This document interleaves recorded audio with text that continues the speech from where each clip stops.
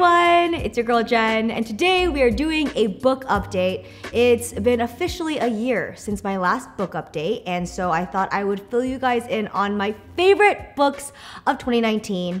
I was doing some reflection a couple weeks ago, and I actually numbered out all the books that I read last year, and it was 42.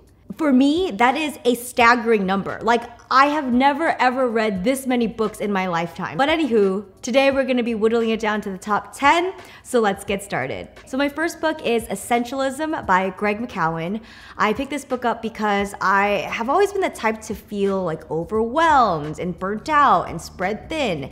And I think it's because I've had this mentality of just like, power through it, grit your teeth, and suck it up. And I thought that that was the way I can just get everything done. But it's not a very sustainable mentality. Like, there are some things you just gotta say no to. I had a problem just really prioritizing what was important and what was essential in my life. And I feel like this book really gave me the right tools and the strategies to kind of float up what is the most priority and finish those top things. I've learned that sometimes doing the most isn't the greatest thing, and it's important to spend your time on the right activities and the right people so you feel more fulfilled. Like, being busy all the time doesn't mean that you're being productive. So if you are the type of person that kind of just wants to Marie Kondo their mind or just learn how to use their time more efficiently, I would highly recommend this book. In 2019, Brené Brown became one of my most favorite inspirational people. If you have not seen her TED Talk on vulnerability, I highly recommend you go check it out. But I read Daring Greatly, which is just like a deep dive of the vulnerability movement and how you can live more wholeheartedly. It had a huge impact on my self-esteem and the way I connect with people, and I especially love the bit about empathy. So she describes empathy as connecting with the emotion that someone is experiencing, not the event or the circumstance. A lot of the times when someone is opening up to us or sharing an experience that they've had, like, I think a common misconception is like, oh, I can't be empathetic to that because that has never happened to me. For example, let's say your friend's like, oh my God, like, I went to work today and I shat my pants.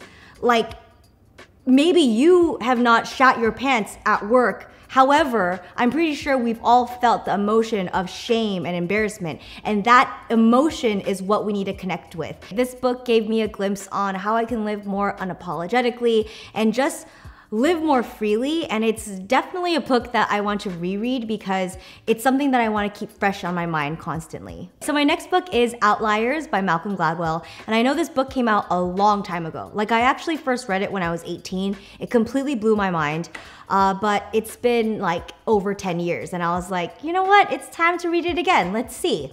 I read it, and it blew my mind again. And so now it's on my list. So this book is about outliers, and outliers are like the most successful, the most intelligent, most athletic, just like the best of the best in the world, and that's why they're like the outliers. And a lot of the self-made outliers, we look at them and we're like, damn, you did the damn thing. And yes, that is a huge factor. They did put in so many hours.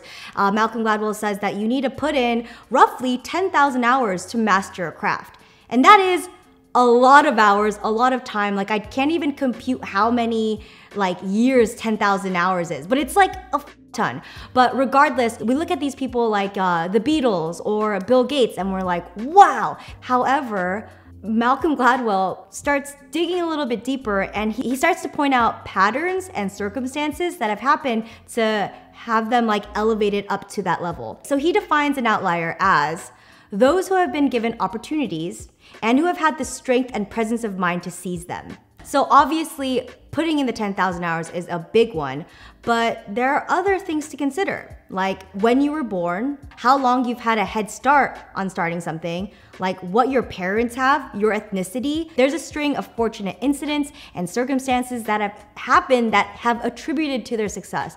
So he uses Bill Gates as an example. You know, he's wildly rich, wildly successful, incredibly smart. However, there are some things to consider. So Bill Gates was born at a time where computers were just starting to like get big. They were pretty rare and very expensive. Like, a computer was the size of a room, and his parents just happened to have a computer in their house. So Bill Gates started to like tinker around with it, like learn how to code slowly. And then when he turned 13, his parents funded a computer club. So he had like unlimited access to these computers with all his like computer friends, and they just coded. And Bill Gates just got consumed into coding and learning, and he started to put in his 10,000 hours a lot earlier than everybody else. So by the time the computer started booming, he already had this like incredible knowledge about this subject that a lot of people didn't have access to. Like if his parents didn't have the money to give him like one of the first computers, he probably wouldn't be Bill Gates. And having a head start is a huge thing to consider in every type of craft. Like if you look at all the early tech tycoons, they're all like born at like the same year. Like Bill Joy, Bill Gates, Steve Jobs. There's absolutely a pattern here. And this book just does like an in-depth review and analysis on that, and I found it fascinating. Speaking of technology, we're gonna move on to our next book, which is called Irresistible: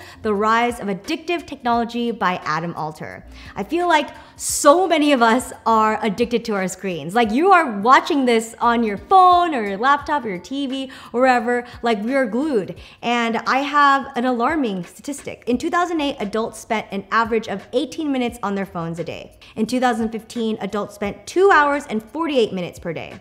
I do not know what the updated statistics is for the year 2020, but I'm sure it has skyrocketed. I feel like some people might see it as like a fault in themselves, being like, oh my gosh, like I can't get off my phone. I have no willpower. I am weak. But the people behind this technology, it's their job to make it addicting as fuck. And this book just gave me clear examples and just peeled my eyes back on like what is happening behind the people that are making this technology.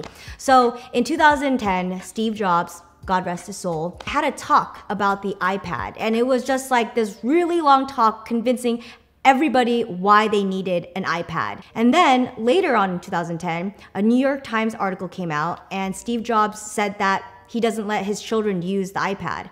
I just found it interesting that the very thing that he was convincing everyone needs to use is something that he doesn't even let his children use. A lot of the people producing these tech products avoid the very thing that they're selling, and it's because they know that shit's addicting. And he also explains like these boundaries we can create in the technology space, so I found it very interesting. So my next book is called Sapiens. It is actually the only book, like the real tangible book I have, because I read the rest on Kindle or I listen to it on Audible. But I actually got this book at an airport, and it was truly the best decision I've made. This is one very thorough book about the history of human existence. It's like if all your history and your like anthropology classes like had a baby, it would be this book. I absolutely love just her clear descriptions and also her commentary, and it just really like reminded me of all the things that I forgot in all those classes that I learned. I mean, it's been a very long time since I've been in school, so if I don't like have a refresher, I will not remember it. It was just really nice to be reinformed about the history and the existence of Homo sapiens, and it's very impressive to see how we as a collective unit were able to just completely dominate the planet. Like, we have been killing it for a very long time. Like literally and figuratively. We are the only species that know how to work as a unit with tools and to be able to like expand, and it explains why in such a short period of time we have been able to just like bulldoze and create all these like agricultural revolution and then industrial revolution. Like, we've been like freaking on it, and this book just highlights all of that. It's very alarming to see how rapidly this has all been going. We have the capacity to like completely destroy the planet. However, we have the capacity to completely save the planet. It's kind of like the Spider-Man quote, with great power comes great responsibility. I have hope for us. So now we're gonna move on to some fiction.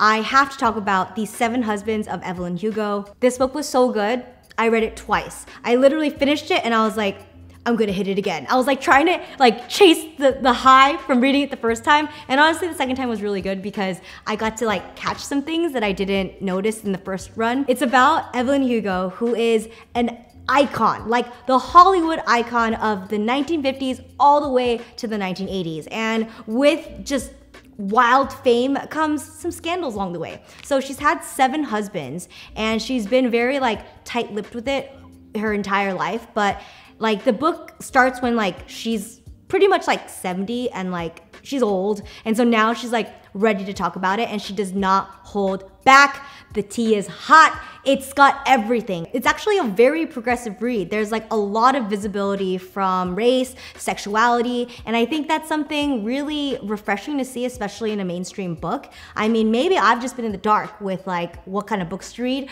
but I love this. If you guys have any recommendations that are similar to this book and have the visibility and representation, please let me know. Like Evelyn Hugo is unfortunately a fictional character, but she is like real in my heart. Like Evelyn Hugo is like a character inspired by Marilyn Monroe, Elizabeth Taylor, and like if you've ever been like fascinated of like that whole old Hollywood lifestyle and what it was like to be there, like read this book. You will be teleported in. So if you guys know me, y'all know that I love me a thriller. For my thriller recommendation, I have Final Girls by Riley Sager. This one is definitely a read to just like pack on like a trip. If you're on the plane and you just want time to fly by, definitely give this a read.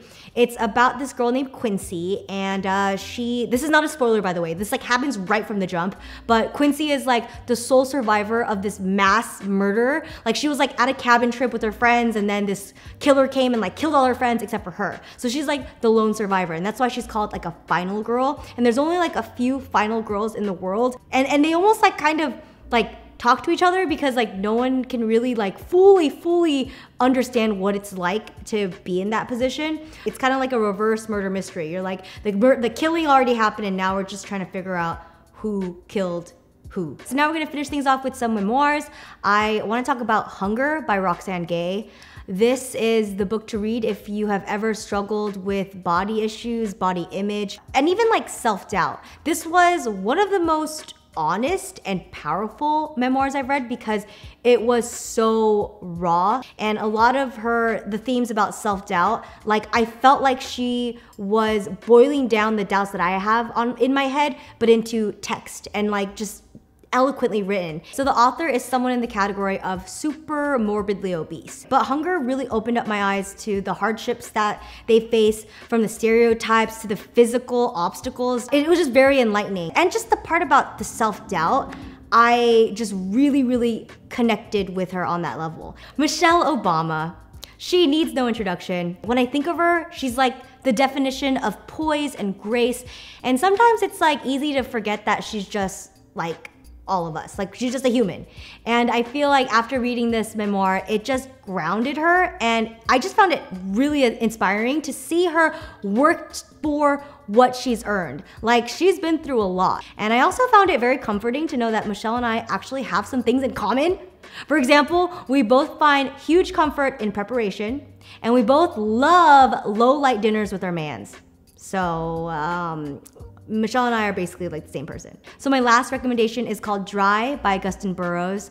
I have been reading a lot of books about sobriety, and this was my favorite overview of what alcoholism is like. This memoir is a journal he kept while he was in rehab and while he was out. And so he really does a great job describing that like insatiable desire for alcohol. And he like explains what rehab was like and how getting out of it was like, and then just seeing the world through just like this stripped, raw vision of like how far you've gone down, and then just dealing with that constant temptation of like having a drink and how prevalent it is in our lives. So that's his memoir in a nutshell. But I feel like this memoir like really stood out to me because of his writing style. Like he has got personality, he's got sass, he's got wit, and like I just found myself like laughing through it. And I know it's like a sad topic like addiction, but I was like laughing. But yeah, this book definitely gave me a better perspective of what alcoholism is and how to recover from it. All right guys, those were my 10